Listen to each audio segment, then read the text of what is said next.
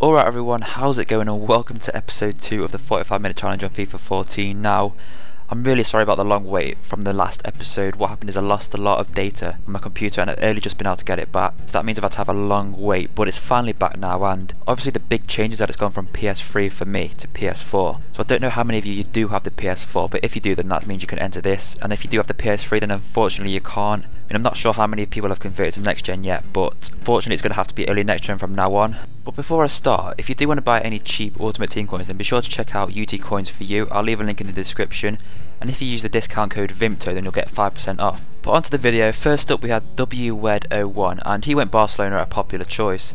And like most players, he took the logical approach of going to the back, and that made sense. He kept the ball well, but unfortunately he ran out of options, and I did intercept the pass at 4:28, so that was unlucky for him.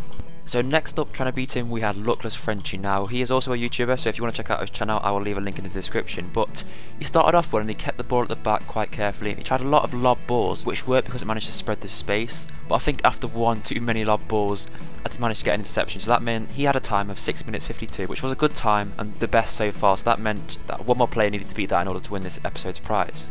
And the player trying to beat that was YOLO Skiller. Now, he went Barcelona, a popular choice, so I went Real Madrid, and he was an interesting player because he went forward as well as back, so he had the ball all around the pitch, and that actually took me by surprise, so it made it hard for me to close him down. But after a while I think I did manage to trap him at the back, and that meant after one too many passes at the back I did manage to get a slide tackle in, which was a good tackle, but that meant he just got over 5 minutes, which was a decent time but not good enough to win this episode's prize, which meant Luckless Frenchie with his time of 6 minutes 52 did win. However, Luckless did send me a tweet saying that he didn't want to win the prize because he already had a lot of Ultimate Team coins. So what he suggested was me giving the 6k to the next episode, the winner of the next episode, so that's what I'm going to do. So the winner of the next episode will win 6k plus whatever time they get.